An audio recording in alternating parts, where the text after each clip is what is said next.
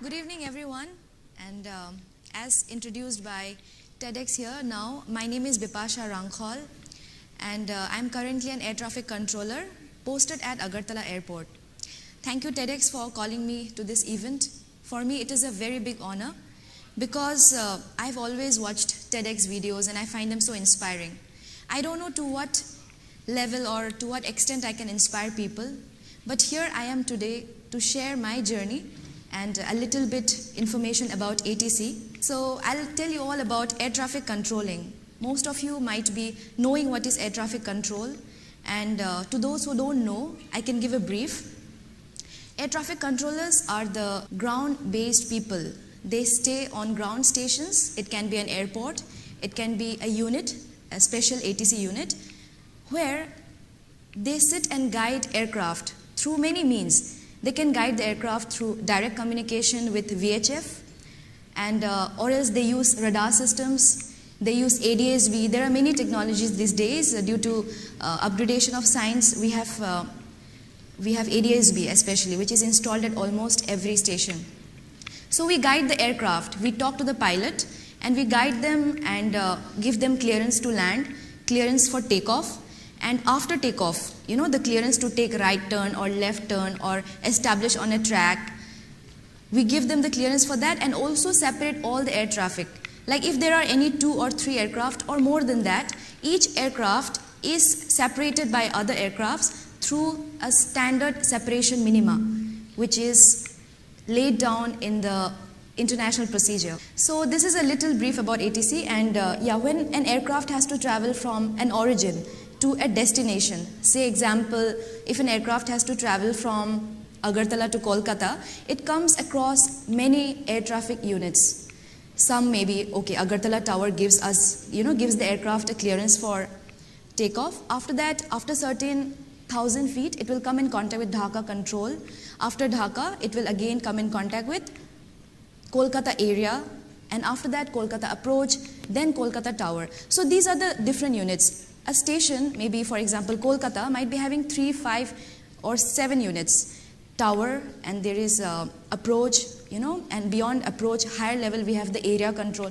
So all of these. So giving you all a brief about ATC, I would like to also share a bit about my journey, how it all began. And I'm sharing my life story a little bit. To be an air traffic controller for me was a big dream, because it was my parents' dream. It was especially my father's dream. Initial 7 years I was raised in a village called Hrangkhawl. I lived with my parents there, and I went to a local school. So in the local school, things were very simple, we were just taught basic education. It's not like the schools we have in cities nowadays. It's not very competitive. So we used to just learn basic, go in the morning at 8 AM, come back by 10 AM, just learning ABCD, learning few words. It was very fun.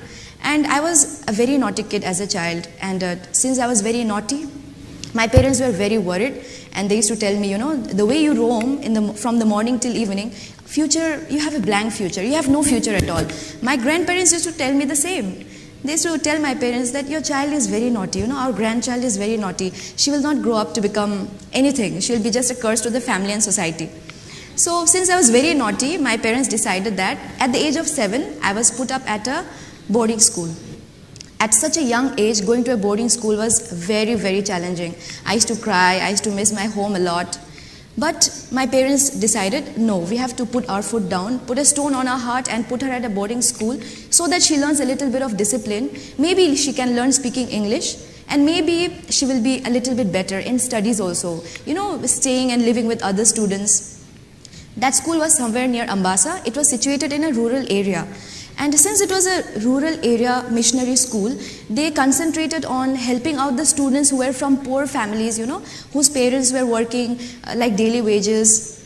They could not be at home always cooking food and taking care of kids. So they put their kids to boarding school, and they used to go to work. So I had schoolmates in the hostel, like coming from these kind of families. So they were very fun-loving, and I was very naughty in the hostel as well, and I was not having much friends. And I think that was the problem, because I was bullied a lot. I was bullied by even the superior seniors, and there were some friends, like there were some schoolmates who were having groups. groups of 5 girls, 3 girls, 4 girls. They used to bully me. They used to pull my hands and they used to tease me and they used to ask me, why are you loitering here? This is our place. This is not your place. You cannot come here. You walk through that gate or you walk through that road. So they used to bully me and push me and talk to me very rudely. However, these did not affect me. I was a little bit too fun loving, and I was alone. I didn't have much friends. I used to talk to everyone. I was friendly, but I didn't have friends. So years passed by, and after hostel, after spending few months and years there, I came to Agartala with my parents because my father was also transferred. That's when I got admitted to a school in Agartala.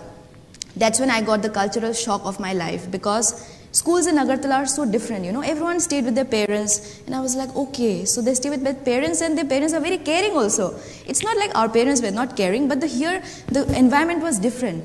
Everyone was so competitive. Everyone knew how to speak on stage. I had a lot of stage fright. When I see crowd, I used to be like, so many faces, I used to just be blank. I used to just freeze. And by seeing so many talented people, I used to feel very inferior. And I would tell my parents that I don't want to study in this school. However, my parents were adamant there also. They said, no, you have to study because we are here now. You have to study. We have no other alternative. You have no other shortcuts to studies. So years passed, and I was also in my teenage years and passing secondary classes like class 6, 7, 8, 9 and 10. In those days, I was very weak in 2 subjects. They were maths and Bengali. I still don't have them as my favorites. But I somehow struggled to overcome my fear of these 2 subjects, and I'm doing okay now. So teachers used to call my parents to school, and they used to tell my parents that your child is not studying, not studying at all. And I was quite disciplined, after every day I used to play from 4 p.m. to 6 p.m. but 7 to 9 p.m. every day I was at my study table without my parents telling me anything. But I used to wonder, why am I doing so bad in these subjects? And I felt very bad, and my parents would scold me the same way, why are you not studying? And I was like, okay, I thought I knew a solution. My solution was, I used to tell my papa and mom, I want to go to tuition, because all my friends are doing well, they all have tutors at home, they have teachers at home, I want to go to tuition. But my father was against it. He said, tuitions are for those who may not have time, parents don't have time to teach their kids, so they send them for tuition. But you have your father, I can teach you maths, your mother can teach you Bengali, then what is your problem? We cannot always come to you. You take out the doubt, you come to us. We are not going to allow you tuition. And so I had no other option. I used to study and I used to read. As few exams passed by, I was not doing well. Then I realized that the biggest error might be in the language. I could not understand Bengali because maybe my basic was wrong. My basic was, I could not even differentiate between where should I be putting this j and that j. Since I was trying to study on my own, I figured it out. That language is my problem maybe. I started reading a lot of English books. I started practicing reading, and I started reading storybooks first. Like everyone says, you have heard of the famous saying, no? Read what you love till you love to read. So I loved storybooks. I read only storybooks initially of both English language and Bengali language. Slowly, I did not read so much, but I understood that my problem was with language, and that's how I started to cope up with the trouble I had in maths and Bengali. Years passed, and I also took part in speech competition once. I learned my speech. I practiced it many times, but when I went on stage, there were as many people as a little bit more than the people present here, and I froze. They were my schoolmates, my teacher, our school principal. I said a few lines, and after that, I just froze. I said, done. And I blushed, my face became red, I was sweating, I just exited the stage. I went and I said quietly, and I was very embarrassed. I was so embarrassed that whenever people would come to talk to me for the next few weeks, I used to feel that, oh, this person is remembering how I forgot my speech. No matter, like they might be coming to me just to talk. But I was always thinking, I had this in my mind, that they're remembering how I forgot my speech. They would be feeling, Bipasha forgets this, she's not even good in speech, still she took part. This girl, why does she do that? So I used to think people were assuming things about me. So I went through a very low phase, and I never took part in speech competitions after that. Then comes my class 11 and 12. I had taken up science after class 10 because my friends took science stream. So since I thought, okay, if my friends took science, I can also take. My marks are eligible, I'm eligible enough, and people sail through. I will also sail through. That's what I thought. And in class 11 and 12, again, a lot of trouble. I could not understand physics, maths and chemistry. Even biology was so tough. And I was like, why am I studying? I want to quit this science and I want to go back to some other stream. Let me just, it's okay. I was self-motivated. No, 2 saal, no problem. I will leave my 2 years and I'll go back. After class 10, I'll join class 11 again with another stream. That was the level, you know. I went almost crazy, as my mom still reminds me of that. My parents were very upset. They said, see, when you have this, you had the caliber, you took it. So only thing is that you have to work hard. But I was like, no, I cannot work hard. I want to leave. So doing this and that, I flunked class 12. So that was the biggest, I think, one of the saddest moments I had ever gone through, because I knew that I would not be giving class 12, but attempting the class 12. But after I attempted, and I purposely, you know, did not study well, and I was casually saying, no, I'm going to drop this year, I'll give next year. But when I saw my friends passing, getting into colleges, it hurt me a lot. I was feeling very bad and I was feeling left out. So I decided, I used to pray to God, you know. Since childhood, I didn't know what God was, what belief was, what faith was much, but I always believed in superpower. So I used to pray to God and say that if I had the courage to at some point give up my studies and change a new stream, I have the courage to also start and continue with the stream I have taken, that is science, and pass it. If I had the courage to do that, to leave everything, I have the courage to overcome and pass my exams. I took it as a determination. I was determined, and after that I passed class 12. Also I passed one engineering entrance exam, and my parents were happy. They said, at least you'll get into engineering. So this was our dream. So I was like, okay, fine. But I did not want to do engineering at all. I wanted to study either forestry or, you know, agriculture. But for that, my parents had to get me enrolled in a private institution, for which they had to take loans again. And my father would have found it tough. He would not refuse, but I knew they would be taking loans and making me study. I would have to take study loan. I didn't want that. So I finally settled, and I was happy with engineering seat because that was a government seat. And after getting into engineering, I did not like it. I completed my engineering with a lot of problems. I did not want to study, but I used to, people say, like in engineering, what do people generally say? They say that hum last moment pe padhai karte and we pass, right? But that is not, I don't think that is the case. People who have done engineering, they will know that you have to either, if you want to do one night study, means you are super intelligent, and not many people are like that. We are all normal people, and you have to go through the same topic quite a few times, and then in the last day you may revise, and you have to also go through a lot of previous year's papers. So I used to go through previous year's papers, and I used to apply shortcuts, and then I used to pass. But that was not the real passing, you know. I don't know the crux of engineering much, and somehow I ended engineering. But after completion of engineering came the biggest dilemma. What would I do after engineering? In those days, in 2015, when I passed out, everyone was doing MBA. Everyone was into MBA, then they went for GATE, they did MTech. And I was like, I don't want to do MBA. I don't think I have the patience. GATE, my mind is not interested in research. I cannot even do it. What would I be doing? I came home from my college. And after coming home, I stayed, you know, many people ask, like many relatives will keep on asking, what are you going to do with your life? What are you, you know, kuch karo, help your papa or help, like they put you in such a pressure.